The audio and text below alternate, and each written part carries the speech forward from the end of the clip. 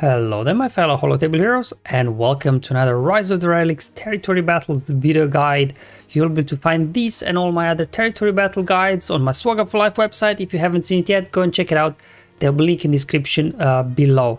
Now in this video I'll be returning to the sands of Tatooine here to attempt my first very Reva missions after the buff to Jawas. So just in case you've missed it, in last week's game update, Java Scavenger, a unique line in the sand, has been fixed for the Reva mission. You probably noticed there were no thermal detonators being stacked before, whereas now they will. So we need to find a way around it to prevent this to happening. Like modding for tenacity is pointless because I think potency on these Javas is so high, you will struggle to do that. So another way to prevent thermal stacking is to gain tenacity buffs on all your guys. Now how you do that? You use the ready to die Grand Inquisitor's ability on a target that has 6 stacks of purge. That's when you then get tenacity up for all your guys. So the target here in the beginning of the battle is to adjust your turn order and the use of abilities to gain 6 stacks of purge by the time Grand Inquisitor gets a turn. So from his unique at the start of the battle here, Grand Inquisitor himself, he's already applying 1 stack of purge on all the enemies. So already starting with 1 stack. So we need 5 more stacks to apply before Grand Inquisitor gets a turn. Now, in order for you to do that, let's go back to Java Scavenger, his salvaged equipment unique. So Java Scavenger has 80% chance to apply defense up and offense up to 2 random allies. So that's what will happen. You will want to target whichever Java, so preferably Nabbit or Dacha or somebody like that, whoever's got really, or also if Nabbit taunts, he himself grants himself more buffs, so then anyway you will have to go after Nabbit. But if Nabbit is not taunting, you will want to target whoever's got most buffs on them with Electroshock Prod ability from your 7th sister, because this ability inflicts 1 stack of purge. It dispels all buffs and then applies additional stacks of purge for each buff dispelled, which means obviously with this ability you will be applying 3, maybe even 4 stacks of purge, which means that after that initial 1 stack of purge from Grand Inquisitor is unique at the start of the battle, after your 7th sister gets a turn, uses this on somebody with buffs, you will already be minimum already on 4 stacks of purge. That's why you want 7th sister to be the fastest, so I made her a 338 speed. Now in terms of other modes, it's all protection primaries, You really want to focus on getting as much protection and as little as health as possible while still keeping her very fast. She needs to go first. So after 7th sister, the second one that needs to go straight after her is 5th brother. I mean, you don't need to have them exactly 1 speed apart. It would just so happen while I was remodding. But you want your 5th brother to go second, because remember, 8th sister, she goes first, does her Electroshock Prod ability. You had now 4 stacks, minimum 4 stacks of purge on one of the Jawas.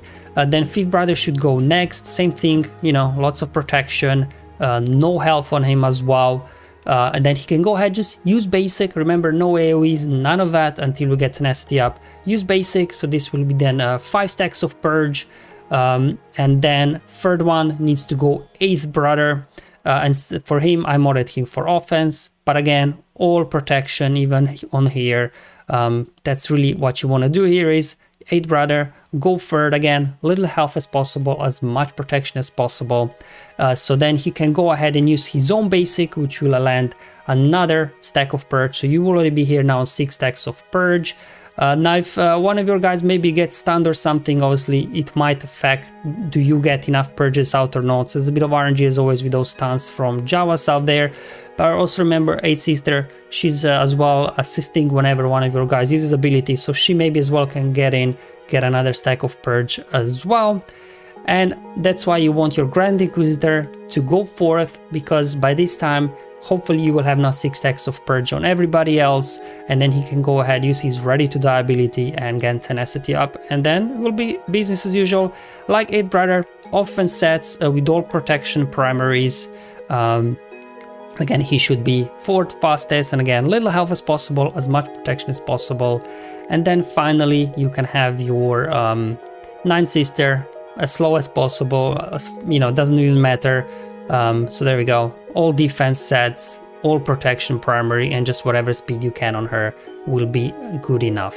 Okay, so with strategy and mod tips out of the way, let's finally hop in the battle and hopefully get this done. So this is my Inquisitors, as mentioned before. We'll just hop in and see what happens. Alright, here we go.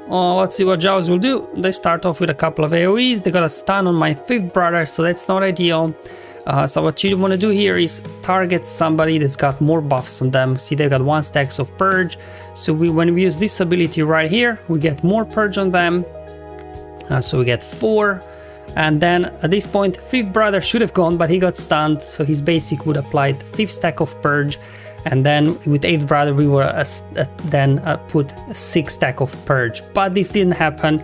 So unfortunately, by the time my Grand Inquisitor will get now a turn. Oh, nicely done, got an assist there, and actually we do get 6 stacks of purge. Yay, perfect.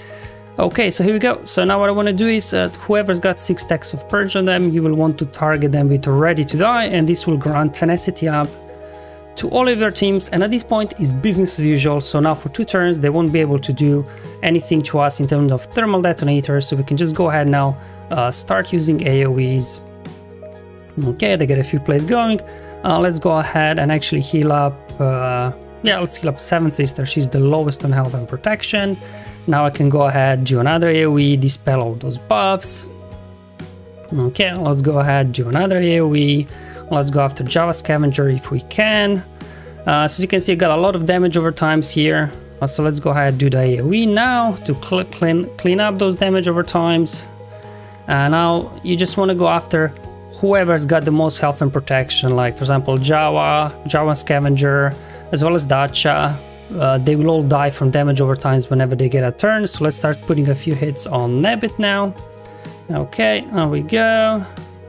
Keep going after Nebbit. Let's go ahead and do a basic over here. Go after Jawa Engineer, just get him down as well. So far so good. So you can see, pretty straightforward. After the opening sequence, as soon as you get tenacity up, that's what's important, to have your turn order up correctly. Okay, so here we go. Same thing, once you get to Kenobi, it's business as usual as before. I mean, it's nothing really too crazy here, to be honest. You just go ahead, ability block him, and then let's go ahead and get some protection up. Alright, I'm just going to basic here, try to get 6 stacks of purge. There we go, 1 hit, 2 hits. Let's go ahead and do a basic, so we get a triple attack now on Kenobi. He does have 6 stacks of purge, and we'll just keep going. We can go ahead, heal up the team a bit, and at this point we can just probably hit autoplay, and this is pretty much it. So there you go, guys. You know, the Reva mission, initially it was a bit of a worrying thing, what will happen with those thermal detonators, but as long as you adjust your turn order as I've shown you, so that hopefully by the time Grand Inquisitor there takes a turn, there will be 6 stacks of purge on one of the Jawas, and you can then get tenacity up, and then you can just wipe them out as usual. There you go, Kenobi not really standing a chance versus these guys. So there's obviously a bit of RNG there involved, like if Jawa stuns 2 or even 3 of your guys, obviously then battle might be a bit tougher. So I'll definitely be doing more testing. So just over the next 4 or 5 territory battles, I'll be recording all of my attempts and I release just like an updated gameplay video there showing you different bits of RNG and how I dealt with it, and was able to keep my 100% win rate in this Reva mission. Thank you for watching, guys. I'll see you in the next one, but until then, have fun, enjoy your life, and may the RNG be with you, my friends.